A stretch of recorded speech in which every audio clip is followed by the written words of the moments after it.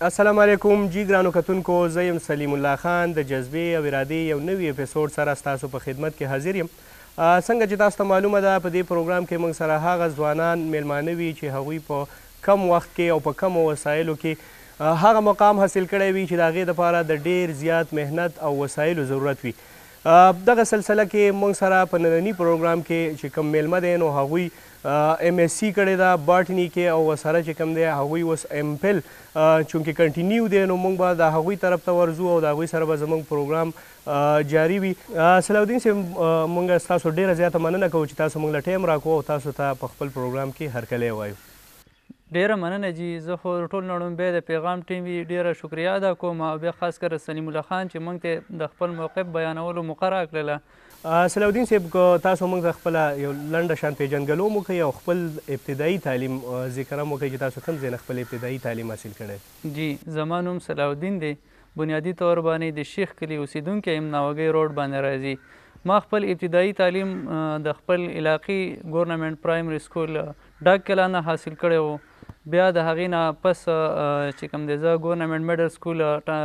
خیرآباد ته تللی وم، دغه ځای نه ما 8م پاس کړی و. بیا د هغې نه پس زه ګورنمنټ های سکول لوی سم ته تللی وم، د کوم ځای نه چې ما میټرک کړی و او میټرک کې الحمدلله ما 3rd پوزیشن خپل سکول کې اخیستی و. د هغه میټرک نه پس چونکې خلک اډمیشن کوي ډېر زیات مشکلات هم په دغه ټایم کې راځي، ځکه خلکو ته د پته نه وي چې زه کوم سبجیکټ والم په څه کې اډمیشن وکړم، آیا پری میډیکل ته لاړ شم که نه انجینیرینګ ته لاړ شم. نو موږ ته هم دغه مسلې رامخکې وي، خو چونکې زما تعلق دا د یو داسې کورنۍ سره دی چېرته چې ایجوکیټډ یا تعلیم یافته خلک موجود دي، نو دغه مسلې ما ته څه ناڅه کمې وي. نو ما داخله د FSc دا په ګورنمنټ ډیګري کالج برخلوزو کې وکړله او د هغه ځای نه FSc وشوله. نو FSc چې کوم ده تاسو برخلوزو نه تاسو ذکر وکړو چې وکړه په FSc کې ستاسو 3rd پوزیشن راغلی؟ نه جی ما میټرک کې 3rd پوزیشن راغلی و. په خپل سکول کې مې په 900 کې هغه ټیم کې کمباین ایګزام و، 900 مارکس و د میټرک د 9th او د 10th دواړو. په هغې کې ما 663 نمبر یې اخیستی وي، 720 باندې هغه سکول ټاپ شوی و، 2nd نمبر باندې 673 نمبر یې اخیستی وي، 3rd پوزیشن دا زما و 663 نمبر یې ما اخیستی وي. خو ډېر زیات محنت هم د دغه لپاره کړی و. میټرک چونکې ډېر زیات ټف سټډي غواړي، ډېر کوشش باوجود چې کوم دی موږ دغه مقام ته رسېدلي وو چې موږ 3rd پوزیشن اخیستی و. د FSc نه بعد جی بیا تاسو کوم ځای کې خپل تعلیم جاري وساتو؟ جی کیدای شي تاسو ته داسې معلومه وي چونکې FSc سړی وکړي نو هغه کې هم اډمیشن په داسې ځای کې میلاویږي، داسې کالج کې میلاویږي چې هغه د دې کالج جورسډکشن کې راځي یا د هغې نږدې سکونت کې راځي. نو چونکې زما د میټرک دا د لوی سم سکول نه شوی و، نو لوی سم سکول بیا د ګورنمنټ پوسټ ګریجویټ کالج خار سره چونکې نږدې نه راځي، نو د دې د وجې نه زموږ چې کوم داخله وه هغه په برکلي کې شوې وه. خو بیا BSc چونکې هغه ټیم کې لږ داسې وي چې د هر زګري نه هر یو سبجیکټ هر یو دغه نه کېږي، نو د BSc داخله دا بیا ما په ګورنمنټ پوسټ ګریجویټ کالج خار کې واغستېدله. او هغه ټیم کې موږ ډېر زیات سټوډنټان داسې وو چې موږ اډمیشن غوښتل، خو چونکې موږ ته اډمیشن راکاوه نه، لکه د هغې د هر ادارې د هر دغه خپل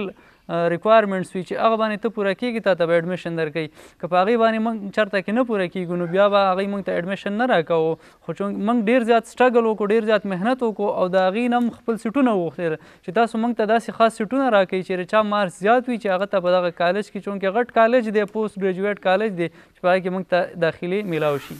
تاسو چې څنګه ذکر وکړو په دې کې او دا حقیقت دی چې زموږ دپاره ډېره غټه ایریا ده او کالجونه چونکې مختصر دي، زموږ صرف واحد یو ډیګري کالج دی چې په دې کې کلاسز اخیستی کېږي. نو په دغه سلسله کې تاسو څنګه ذکر وکړو چې موږ ته ډېر په مشکله میلاو شو، داسې سټوډنټان به مو چې هغوی به پاتې شوي وي د دغې نه. تاسو چې دغلته اډمیشن میلاو شو بیا د دې ځای نه فارغ شوئ، تاسو BSc د دې کالج نه وکړه؟ جی جی صحیح. او بیا یونیورسټۍ لیول که تاسو ذکر وکړئ چې بیا اډمیشن تاسو چېرته وکړو چونکې دلته خو یونیورسټي شته نه، د هغې دپاره مجبوراً بهر تګ غواړي د دې ذکر هم که تاسو راته وکړئ. جی تاسو چې څنګه ذکر وکړو چې چونکې بي ایس سی سړی وکړي بیا هم زړه غواړي چې زه هایر ایجوکیشن حاصل کړم نو په دغه سلسله کې خو ډېرې زیاتې مشکلات تکالیف پکې راځي هغه به برداشت کوو. نو همدغه سلسله کې زموږ ایم ایس سی یا چې کوم ماسټر دی هغه په اګریکلچر یونیورسټي پېښور کې وشولو او زه به د دې خبرې هم ذکر وکړم چونکې هغه وخت کې ان ټي ایس دا چې کوم دی د هغې لپاره شرط و ته کوم یونیورسټۍ کې کوم ځای کې داخله کول غواړې نو ټول نه لومبی به ته هغه ان ټي ایس چې کوم دی د هغې دپاره ټیسټ ارینج کوي هغه به ته پاس کې. نو یو خو د اپلای کول دا کوم پروسس چې و موږ ځګنې نه وو پېژندلي د هغې نه مخکې ډېرو ځایونو ته موږ نه وو تللي ډېرې یونیورسټیانې وې هر یونیورسټي به په خپل دغه باندې ټایم باندې اډورټایز کاوه خو موږ یو داسې دغه جوړ کړلو چې کوم موږ نږدې ملګري وو هغه نږدې ملګرو کې به موږ هغه یونیورسټۍ ته یو کس چې کوم دی ولېږلو هغه به زموږ فارمونه هلته کې جمع کړله او بیا به د هغې دپاره چې کوم پروسیجر او کوم طریقې کار و د داخلي هغه به مخکې موږ دغه کوو. نو په دغه کې چې کوم اګریکلچر یونیورسټي پېښور وه په هغې کې زموږ د ایم ایس سی باټني کې اډمیشن وشولو او هغه ان ټي ایس موږ کلیر کړلو بیا موږ ته داخله راکړه. جی د اګریکلچر یونیورسټۍ نه علاوه نور هم تاسو اکثر دلته موږ سټوډنټان ګورو هغوی دوه درې ځای کې اپلای وکړي ځکه چې پته نه لګي که چېرته د یو نه پاتې شي نو چې په بل کې هغوی ته اډمیشن نو تاسو صرف په دغه یو کې ډایرکټ اډمیشن کړی خو نه نورو ته هم تاسو اپلای کړی؟ جی موږ خو په دغه یوازې تاسو موږ چې څنګه مخکې ذکر درته ما وکړو په مختلفو یونیورسټو کې د هغې طریقې کار دا دی چې کم ټاپ رینک یونیورسټي نو هغه لومبی اډورټایز کوي چې کم کریم کسان دي کم ښه کسان دي چې هغه مخې ته راشي او هغې ته هغې اډمیشن یا داخلي ورکړي. نو په دغه کې چونکې پېښور یونیورسټي دا زیات مخکې اډمیشن کوي پېښور کې هم موږ اپلای کړې وه خو د هغې میرټ دی کې موږ چې کوم دی رانلو نو د هغې د وجې نه بیا موږ نور یونیورسټیانې کتلې ایون چې قاید اعظم یونیورسټي اسلام آباد هغې کې هم موږ فارم جمع کړی و ملکن یونیورسټي کې هم موږ فارم جمع کړی و او دې سره سره نور یونیورسټیانې هم داسې وي په ملک کې چې هغې کې هم موږ فارمونه جمع کړي وو خو خوش قسمته به ځان ته دا ووایو چې په اګریکلچر یونیورسټۍ کې داخله میلاو شو نو د هغې نه وروسته بیا موږ نور کوشش نه و کړی چې آیا بل ځایونو کې موږ داخله وکړو. په اګریکلچر یونیورسټۍ کې تاسو ایم ایس سی باټني چې کوم دی سبجیکټ تاسو ته دغه شو د دې باټني انتخاب هم څنګه وکړو که دا راسره لږ ووایي ځکه چې سبجیکټ ډېر زیات دي دې ته ستاسو څنګه خیال راغی او څنګه لاړئ تاسو دې سایډ؟ جی د دې جواب خو به زه تاسو داسې درکړم چونکې دا بي ایس سی داسې وي دا لکه زه به دا ووایم چې دا بي ایس سی د ایم ایس سی نه ډېره زیاته ګرانه وي دا ډېر زیات سټډي غواړي ډېر ټپ سبجیکټس وي پکې او هغه کمبینیشن کې وي باټني پکې هم پکې وي کیمسټري پکې هم پکې وي زوالجي پکې هم پکې وي خو چونکې زما شوق نیچرلی زما دا دی چې د بوټو سره زما دا نیچر دا دغې ښودی دی چې د بوټو سره زما ډېر زیات شوق دی نو په هغه بنا باندې په بي ایس سی کې زما دا فیورټ سبجیکټ و په بي ایس سی کې دې کې زما مارکس ښه رال زما نمبرې پکې ښې رالې نو په هغه بنیاد باندې زما دا کوشش و چې زه په دې سبجیکټ کې اډمیشن وکړم نو همدغسې وشوله الله موږ په دغه کې کامیاب کړلو چې په ایم ایس سی باټني کې بیا موږ ته اډمیشن دا میلاو شولو. په باټني کې تاسو ته اډمیشن میلاو شو دا ذکر تاسو وکړو انتخاب هم تاسو په خپل سوچ باندې کړی دی تاسو وایي چې یاره دې کې ما سټډي وه او مارکس هم ښه رالل په دې ځای کې به زه دا پوښتنه کوم چې باټني که چېرته تاسو اوس چونکې امپل روان دی هغې ذکر به هم کوو که دا ستاسو کمپلیټ شي او بیا ګورنمنټ یقیني خبره دا ده موږ فاټا کې چې کوم دی نو ډېر زیاتې مسلې فاینانشلي سپورټ نه وي هغه شان بیا به ستاسو کو جاب ته اپلای وکړئ او تاسو ته جاب میلاو نه شي د دې متبادل دا به تاسو له څه فایده درکوي؟ ښه جي نو چونکې تاسو څنګه ذکر وکړو داسې مختلف ځایونو کې جابونه راځي هغې ته موږ اپلای هم کوو پبلک سروس کمیشن باندې راځي مختلف ان ټي ایس باندې راځي موږ ټرای روان ده کیدای شي الله کامیاب کړي خو که چېرته کې زمونږ په دغه ګورنمنټ ایریا باندې یا ګورنمنټ سیکټر کې موږ ته جاب میلاو نه شي نو ما چې کم فیلډ کې ریسرچ کړی دی هغه چونکې لږ زیات مشکل هم دی او هغه انډوپایډس ورته موږ وایو یا مایکرو ارګینزم ورته موږ وایو مایکرو ارګینزم دا زموږ سره هغه جاندار څیزونه دي لږ به خیر زه دا خبره وکړم زموږ سره چې کم دغه دي نو هغه درې قسمه دي یو دي زموږ سره پلانټس یو دي زموږ سره انیملز او بل دي زموږ سره مایکرو ارګینزم نو ما چې د ریسرچ کم انتخاب کړی دی هغه ما په دغه مایکرو ارګینزم باندې کړی دی او په هغې کې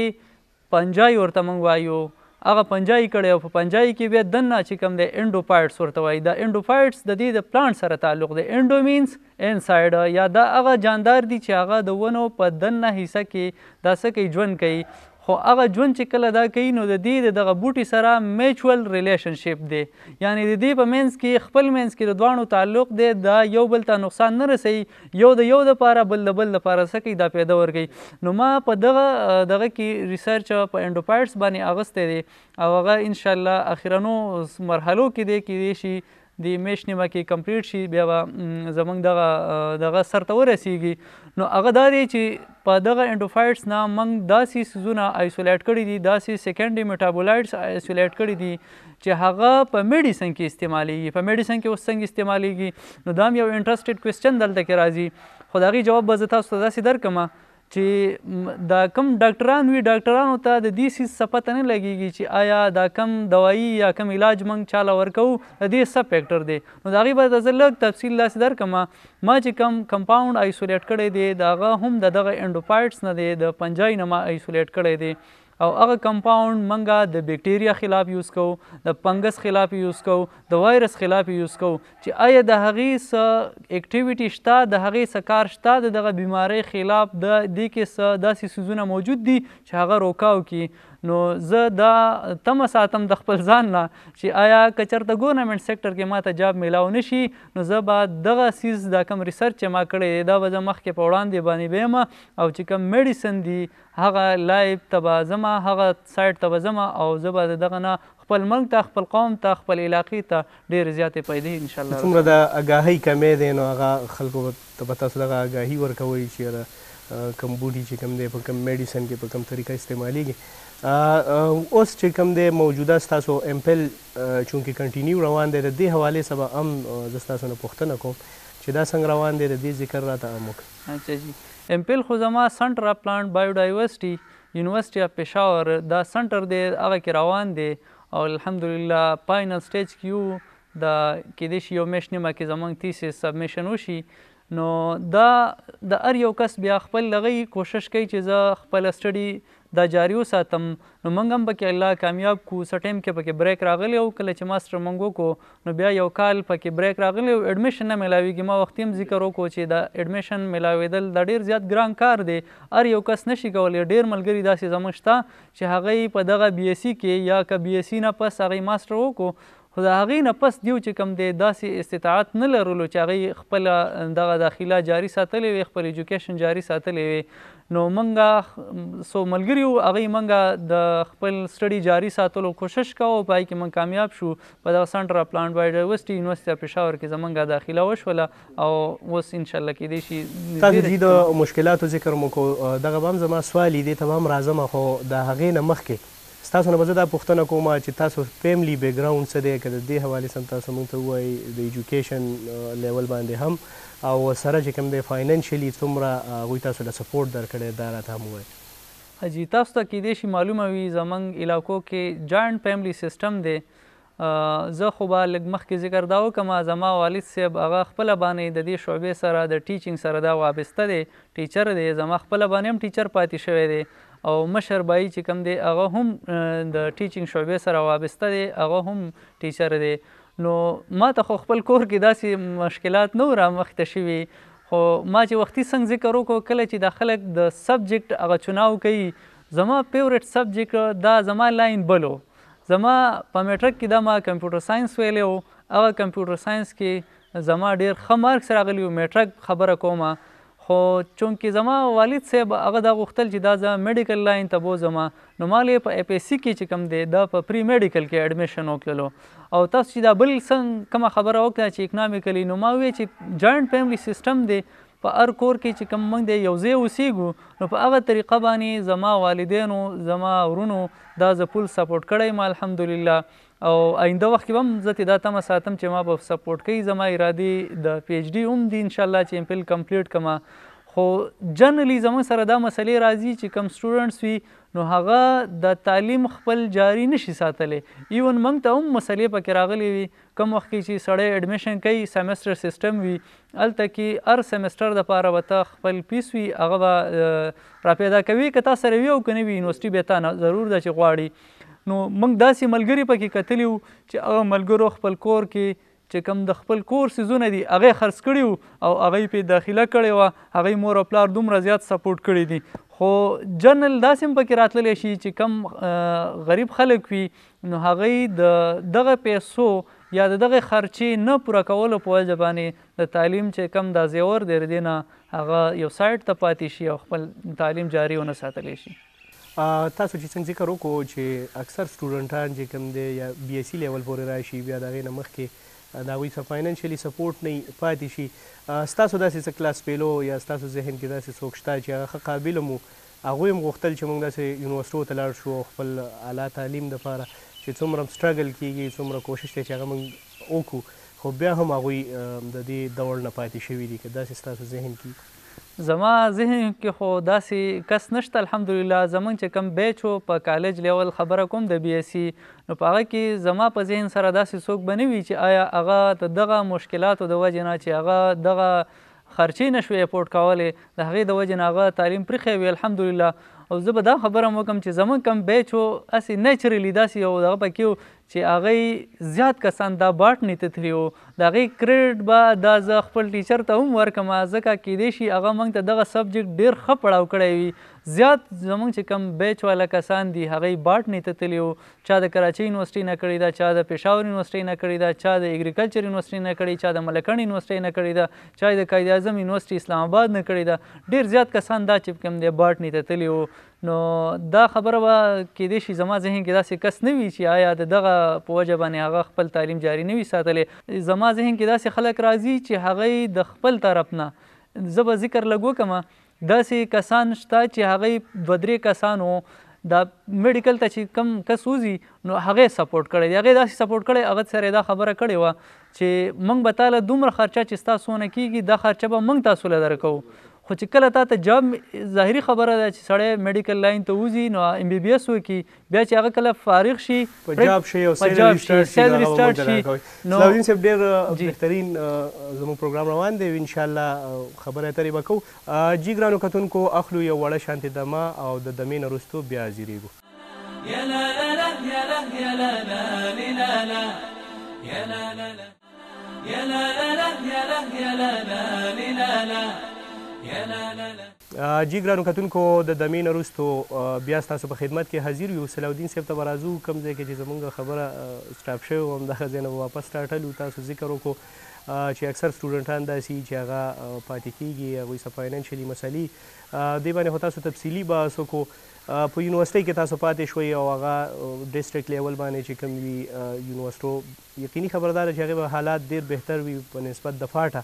د دې حوالې څخه راته تاسو ذکر وکړئ چې تاسو د بي ایس سی پورې کوم دلته تعلیم جاري ساتلی او دلته څه پوزیشن و بیا چې تاسو پېښور ته لاړئ هلته تعلیمي معیار څنګه و څه فرق محسوسوئ تاسو؟ جی زه خو به د دې جواب داسې درکړم ډېر زیات انټرسټډ کوېسچن دی او هغه داسې دی چې د دې ځایونو نه کله موږ لاړ شو د داسې ایریا نه چې هغه ډېر زیات بیکورډ ایریا دي او سټي ته لاړ شو نو په سټي کې بیا ډېر زیات سهولیات دي هلته کې. نو د هغه سهولیاتو او دلته کې چې موږ څنګه پاتې شوي یو د هغې موږ موازنه کوو نو ډېر زیات فرق پکې ظاهري طور باندې موږ ته راځي. ځکه که چېرته کې هلته کې موږ لاړو په یونیورسټۍ کې موږ داخله وکړله نو په یونیورسټۍ کې د داخلي نه پس زموږ کلاسونه سټارټ شو. خو لومبۍ خبره خو دا وه چې موږ هلته کې لاړو د هغه ځای چې کوم رسم و رواج و د هغه ځای چې کوم طریقې کار د ټیچینګ و نو هغه ډېر زیات بدل و له دې ځایونې نه. نو یو زه خو به لومبیا دا ووایم چې یو 3 میاشتې خو موږ ته د لینګویج یا د زبان دا ډېر زیاته مسله وه. هلته کې به ټیچینګ دا په اردو کې و، موږ دلته کې چې کوم ټیچینګ هغه موږ ته شوی و نو هغه په پښتو کې شوی و. نو ډېر زیات فرق موږ محسوسوو، ډېر زیات تکلیفونه موږ ته پکې. خو د هغې باوجود نور پکې مسلې دا دي چې دلته کې چونکې د کو ایجوکیشن نشته دی، هلته کې کو ایجوکیشن دی نو دا هم پکې یو فیکټر و. د دې نه علاوه هلته کې چې سړی لاړ شي نو هلته کې او د دې ځګنې د تعلیم دا موازنه به هم زه وکړم چې دلته کې موږ کوم تعلیم کړی دی د بي ایس سی پورې نو زه به دا وکړم چې دا تعلیم موږ پرې کړی دی، په دې باندې زموږ نه څه خرچه داسې نه ده شوې زیاته. چې کله یونیورسټۍ ته موږ لاړ شو یا سیټل ایریا ته لاړ شو نو هلته کې ډېرې مسلې راځي. د سیمسټر سیسټم دی، تاسو ته ما مخکې هم ویله چې پیسونه دي، دغسې هاسټل له به اډمیشن کې دغسې به ستا روزانه بنیاد باندې خرچې کېږي نو هغه افورډ کول دا ډېر زیات ګران کار وي. خو زه الله د دغه لپاره څه کوي بندوبست کوي نو دغسې زموږ دپاره هم یو بندوبست کړی و. خو زه ما وختي هم ویل چې زموږ فیملی بیکګراونډ چونکې تا ایجوکیټډ دی نو دغه مسلې موږ ته نه وې راپېښې. صلاح الدین صاحب تاسو ذکر وکړو د یونیورسټۍ چې هلته کو ایجوکیشن و یقینا دلته خو د بي اس سي پورې چونکې دغه سیسټم نشته فاټه ده څه محسوسوئ فرق درته څه محسوس شو او د اسلامي نقطه نظر څخه راته دا ووایي چې کو ایجوکیشن ته تاسو په کم نظر ګورئ زه خو به د دې جواب داسې درکړم د پاکستان یوه یونیورسټي ده چې هغه زما ډېره زیاته خوښه ده او هغه د اسلامیک انټرنیشنل یونیورسټي اسلام آباد چېرته چې ایجوکیشن شته کو ایجوکیشن خو داسې ایجوکیشن نه دی هلته چې کوم فیمیل سیکشن دی هغه مکمل طور باندې جدا دی د میل سیکشن نه نو دغه یوه یونیورسټي زما ډېره زیاته خوښه ده او موږ له دا په کار هم دي ټیک ده کو ایجوکیشن زه خلاف نه یم د کو ایجوکیشن باندې زما څه دغه نشته دی خو په کار داسې ده چې موږ په داسې یو لیول باندې هغه کو ایجوکیشن ورکو چې خامخا د دواړو د میل او د فیمیل په منځ کې څه ناڅه ډیفرنس یا څه ناڅه موازنه موږ کوو چې آیا میل جدا پکار دی فیمیل جدا پکار دی تاسو چې کو ایجوکیشن وي خو خیر دی خو چې دا کم ضابطه اخلاق دي یا اسلامي زموږ ته تعلیمات موږ ته ښایي چې هغه فرق وي بالکل چې ظاهري خبره ده که زه شم او زه داسې زما خپل سیسټر وي او هغه زه داسې ایجوکیشن ته لیږم نو زه هم کیدای شي زه دغه ونه لیږم ځکه چې هلته کې چا به کتلي وي چا به نه وي کتلي دا اسلامي پوینټ اف ویو باندې موږ له ایجوکیشن فیمیل حاصلول پکار دي زه خپله باندې پی ورکوم خو داسې ایجوکیشن چې هغه دومره زیات کلوز انټریکشن باندې وي نو هغه نه دي حاصلول پکار الدین صاحب تاسو ذکر د کو ایجوکیشن حوالې څه وکړو په دې کې چې کوم زموږ نوی کول دی هغه را روان دي همدغه مراحلو نه به هغوی هم تېرېږي د هغوی مستقبل ته تاسو څنګه ګورئ چې د هغوی به څنګه اثر وي د دې کو ایجوکیشن په دغه ځوانانو باندې زه خو به د کو ایجوکیشن خبره سره لږ دغه وکړم چونکې زموږ ځوانان دا خو د ټولو نه لومړۍ خبره دا ده چې کوم زموږ ماډرن ټیکنالوژي ده هغې رانه یو ډېر زیات افیکټ کړي دي متاثره کړي دي دویمه خبره د کو ایجوکیشن دا کو ایجوکیشن کې بیا داسې راځي چې هغوی زیات چې کوم د هغوی مین دغه دی نو هغه ایجوکیشن حاصلول دي خو هغه ایجوکیشن چونکې پریارټي باندې پکار ده چې هغه سړی ځان ته کیدي خو هغه یو سایډ ته کیدي او هغوی په نورو مشغولاتو کې ځان څه کي ورننه باسي د هغې د وجې نه د هغوی چې کوم مین مقصد دی هغه ترې پاتې شي او هغه ایجوکیشن هغوی براینا وشي خو هغه افیکټ او هغه اثرات د هغوی نه وي کوم چې د یو ښه ایجوکیټډ سره څه کوي دا وابسته وي ستاسو وینا دا ده چې سټوډنټان کم دي نو هغوی ته ستاسو دا دغه دی چې خپل تعلیم جاري ساتي نو چې ټول فوکس هغه په خپل تعلیم وساتي او د دې نه چې کوم غیر ضروري دغه دي اکټیویټیز دي د هغې نه دوی ځان محفوظ وساتي بالکل جی بالکل د دې نه علاوه جی تعلیمي دغه باندې خو موږ ډېرې زیاتې خبرې اترې وکړې زه به اوس یو کوېسچن بل زما ذهن کې راځي د دې نه علاوه ستاسو مصروفیات صحیح کومه سټډي د یونیورسټۍ نه تاسو فارغ شئ بیا ستاسو مصروفیات صحیح جی دا یو انټرسټډ کوېسچن تاسو وکړلو زه خو چونکې بنیادي طور باندې د سپورټ سره هم زما ډېر زیات شوق دی خپله باندې کرکټ پلیر هم یم او د دغې سره سره د کرکټ کومنټري چې کوم ده د هغې هم یو ایکسپرټ یم او دغه کولی شم دغه مې هم زما مشغله ده او ډېرو ځایونو کې مې کړي هم دي اګریکلچر یونیورسټۍ کې مې هم کړي دي ایون چې زما داسې چې کوم ټیچرز وو هغوی زه لږ مزاحیه انداز باندې به ما هغه کومنټري کوله نو د یو دوه ټیچرانو چې کوم د هغوی پریزنټیشن و ایون چې یو ټاپک باندې به پریزنټیشن و نو په هغوی کې ما باندې هغوی دغه کومنټري پیش کړې وه او هغوی ډېره زیاته هغوی ته تفریح هم ورکړې وه چونکې کو ایجوکیشن و میل فیمیل دواړو ته نو په هغه بیس باندې زما داسې اکټیویټیز هم شته دی د دین سایډ ته هم چې کوم دی زه ډېر زیات راغی ویم زه ما ته یاد نشي چې ما قرآن کله ختم کړی ځکه زه ډېر زیات ماشوم ما خپل کور کې والد صاحب ما نوما ناظره باندې قرآن ویلو او قرآن ما ډېر زیات په وړوکوالي باندې ختم کړی دی د دې سره سره چې کوم زمونږ سوشل داسې اکټیویټیز وي په هغې کې زه هم حصه اخلم په پولیو کې هم چې کوم دی ما ولنټیر کار کړی دی د دې نه علاوه په آی سی آر سی او پی آر سی چې کوم ده په هغې کې هم زه ایز ا ولنټیر کار کوم دغه زموږ سماجي ادارې دي د سماجي بهبود دپاره کار کوي نو په هغې کې هم زه ولنټیر کار کوم جي یو سوال بل هم زما ذهن ته راغی تاسو وایي چې کمیونټري او نور هم داسې سوشل ورک کې تاسو حصې اخیستې دي چونکې سټډي هم ډېره ټف سټډي ده بیا هم دومره ټایم څنګه ورکوو چې د سټډي نه علاوه هم تاسو چې کوم دی کومنټري هم کوئ سپورټس هم تاسو ریلیټډ پاتې شوي نور هم داسې تاسو مختلف دغه ذکر وکړو که دا راته لږ ووایئ جی د سپورټ سره خو هم تقریبا زه ډېر زیات وړوکی وم چې د کرکټ کمنټري سره به زما د شوق و تقریبا د 1998 نه زه کرکټ کمنټري اورم کرکټ ګورم هم او فیورټ پلیر مې هم پکې شته دی خو چونکې تاسو له ټایم خبره وکړه چې ټایم څنګه ورکوي نو ما د یو څیز کړی دی چې کم د سټډي ټایم دی هغه ما په دغه اکټیویټیز چونکې هغه داسې یو ایکسټرا کریکولر اکټیویټیز دي نو په هغې باندې ما د سټډي ټایم نه دی خراب کړی البته چې کومه انټرسټډ مقابلې به وي دغه به وي نو هغې له مې بیا ټیم ویستی او هغه ما دغه کړی چې سټډي به زه په هغه ټیم کې کومه چې کوم د هغې دپاره مختص دي خو چې کوم زموږ د کو کریکولر اکټیویټیز دي د هغې دپاره کوم وخت ما مختص کړی دی نو هغه به زه په دغه ټیم کې کوم نو ما به دغه کومنټري اورېدله د هغې سره مې ډېر زیات شوق را پیدا شوی و په انګلیش کې هم کومنټري کولی شم په اردو کې هم کومنټري کولی شم او زما چې کوم فیورټ دغه دی نو هغه احتشام الحق دی د پاکستان یو نوموړی کومنټیټر دی او د هغه په طرز کې زه د هغه کاپي هم کولی شم د سپورټس حوالې څخه تاسو خبره وکړله اکثر که موږ وګورو پاټه چې کوم مشران دي نو دا ډېر زیات بد ګڼي سپورټس یا دا تاسو لوپاران یې کړئ د سټډي نه مو باسي نو فیملی نه خو داسې تاسو ته څه مشکلات نه وو چې تاسو دومره ټایم ورکوئ کومنټري او یا کرکټ کوئ یا څه دې حوالې څخه هغوی تاسو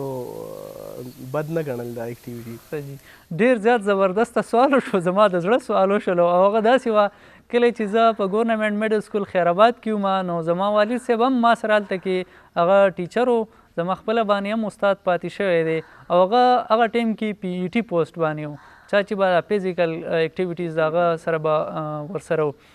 خو هغه به نورو ته د سپورټس ډېر زیات ذکر کوو خو ما ته به دا دغه کوو چې ته د خپل سبق سره شوق وساته په دغه څیزونو کې خپله حصه مه اخله په دغه کې کار مه لره خو د هغې باوجود دغه ورځې په ما باندې ډېرې زیاتې ګرانې وې ځکه زما سره به والد صاحب و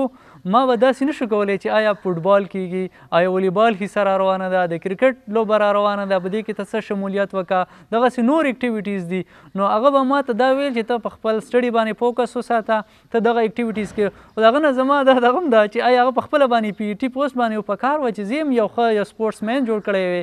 خو د هغې باوجود هم ما به یا په پټه یا په ښکاره باندې په دغه اکټیویټیز کې حصه اخیستېدله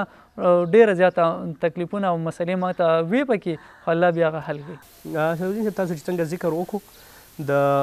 کوم کرکټ اکثر چې کوم غټ ایونټس کیږي موږ ګورو نو دا اکثر په داسې ټایم کې وشي چې یا ایگزام سټارټ نو سټوډنټانو هغه توجه او فوکس زیاتر کله سټډي او کله دغه له منډې وي نو دې ته څنګه ګورئ تاسو دا څومره د دې روکتام په کار دی چې دې خیال وساتلی بس دا ځینې ایونټس خو چونکې داسې وي چې هغه د ورلډ سره ریلیټډ وي لکه اوس کرکټ شول او غټ ایونټس کیږي نو په هغې کې زمونږ خو داسې لاس نه رسېږي خو آیا د هر یو ملک د هر یو کنټري په لوکل بیسز هم دا کېږي موږ ګورو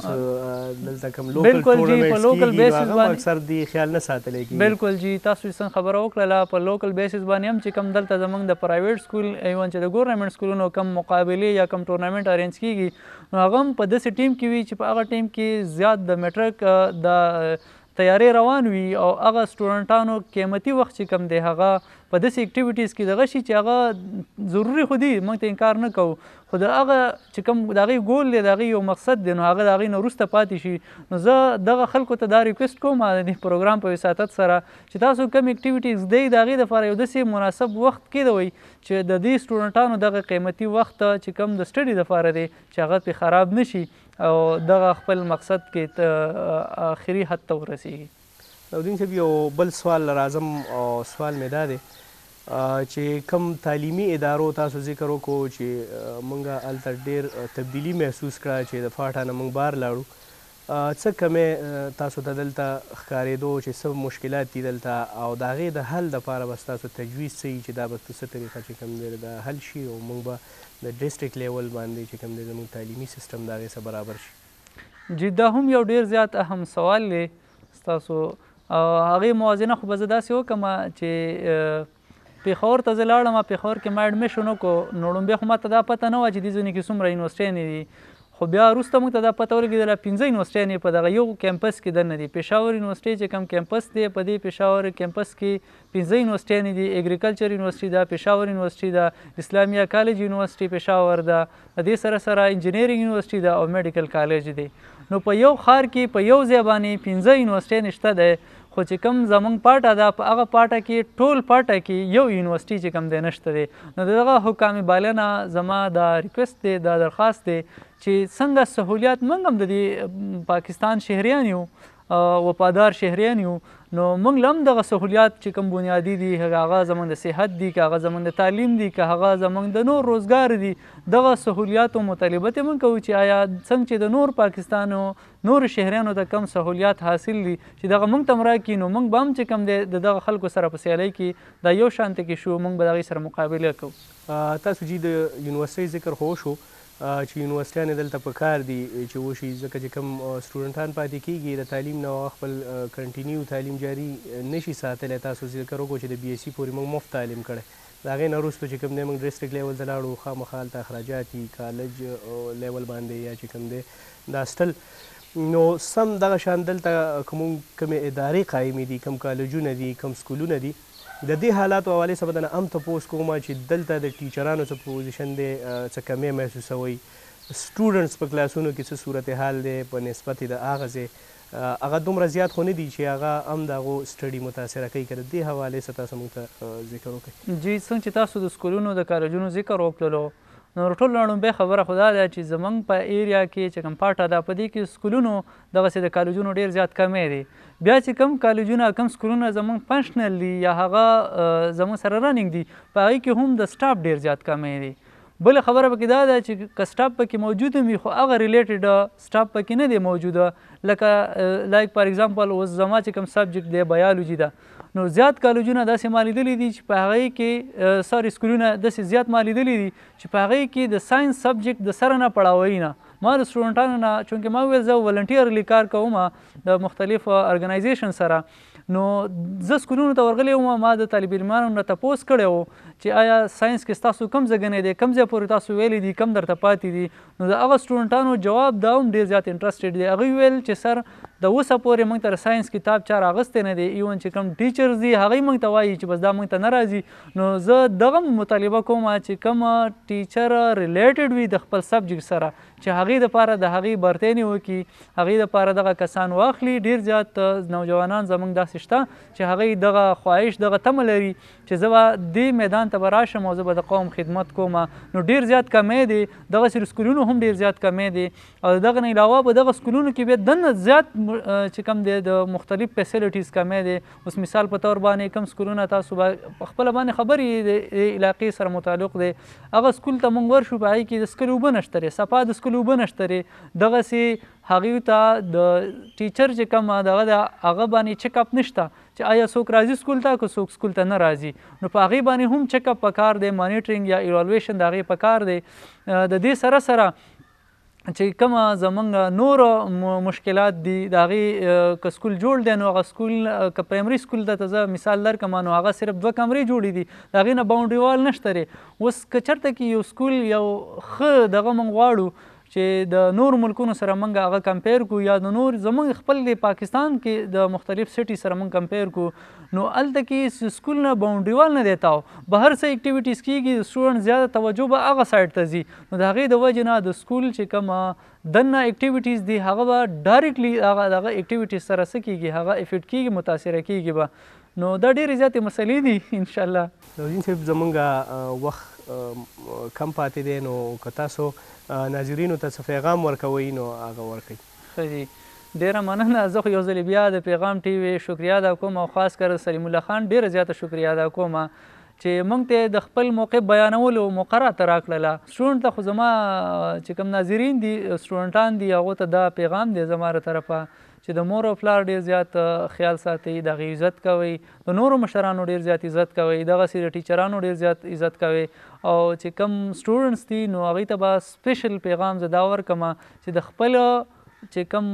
فوکس دی سپیشل فوکس هغه په ایجوکیشن باندې وساتي چې د هغې نه داسې خلک داسې کیږي پیدا کیږي چې هغه په قوم خدمت په ښه طریقه سره هغه انجام کولی شي. نو دغه یو خاص پیغام دی چې د خپل سټډي باندې خپل باندې هغه سپیشل فوکس وساتي. ډېره مننه صلاح الدین صاحب چې تاسو موږ د خپل قیمتي وخت راکړو زموږ سره په پروګرام کې کېناستې او تاسو موږ سره خپل خیالات شیر کړه. جی ګرانو کتونکو دا و زموږ د نننۍ ورځې پروګرام. امید لرم چې ستاسو به خوښ شوی وي. د پروګرام حوالې سره که تاسو موږ ته څه فیډبیک راکوئ یا تاسو موږ ته خپله رای راکوئ نو تاسو په سکرین باندې چې کوم زموږ پیجز دي سوشل میډیا پیجز دي هغې باندې تاسو موږ ته خپله رای هم راکولی شئ. د بل پروګرام پورې ما سلیم الله خان له راکوي اجازت. د الله په امان. يا لا لا لا يا لا يا لا لا لا لا يا لا لا لا يا لا لا لا يا لا لا يا لا يا لا يا لا يا لا لا لا يا لا يا لا يا لا يا لا يا لا يا لا يا لا لا لا لا لا يا لا لا لا يا لا لا لا يا لا يا لا يا لا لا يا لا لا لا يا لا لا لا يا لا لا يا لا لا لا يا لا يا لا لا